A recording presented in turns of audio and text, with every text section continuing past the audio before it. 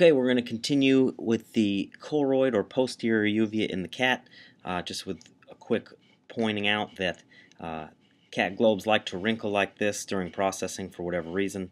It's sort of characteristic.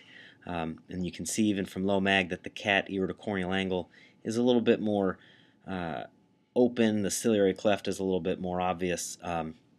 Maybe a reason why cats seem to be less prone to glaucoma in general than dogs.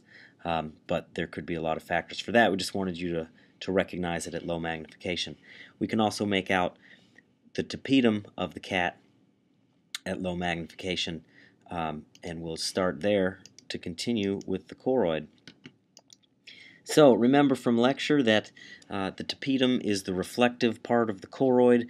That is the reason that our domestic species, dogs, cats, ruminants, horses, have such a bright reflective appearance when you shine a light in their eye. Despite this eye being upside down in the scanned image, this is the upper portion of the globe, and we know that because of the presence of the tapetum. Notice that exterior to that you have a variably thick layer of regular pigmented choroid, same structures as in the anterior uvea, melanocytes, non-pigmented stromal cells, lots of blood vessels, and then we can kind of make out, we'll zoom up one more, we can see this blood vessel heading up to the very inner surface of the choroid and making this little capillary layer. This is the choriocapillaris. This is the vascular supply that's just outward of the RPE, here, retinal pigment epithelium. This capillary network supplies the outer retina. So that is the reason that when you get a retinal detachment, the outer retina loses its nourishment and begins to atrophy, starting with the photoreceptor segments, the rods and cones here, eventually progressing through the photoreceptor nuclei, which we'll talk about when we get to the retina. That's pretty much it, I think, for the choroid, so I'll take this opportunity in the cat to show you some of the differences in their iris structure. We talked a little bit about the different pigment that they have in their iris.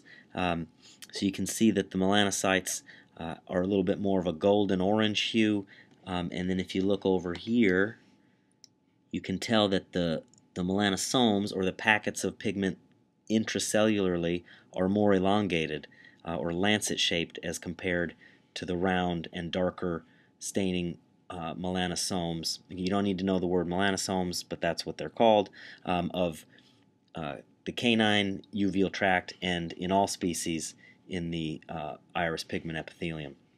So this is a characteristic feature of the cat, whether it's a lion, tiger, or a little tabby cat. And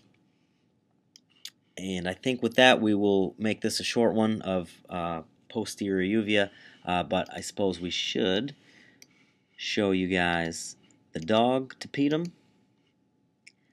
You can see that it is still an obvious inner choroidal structure, but in the dog it's a little bit more wispy. Still lots of cells, different than the horse tapetum, which is covered in the lecture notes that have been updated, but it's still a reflective surface.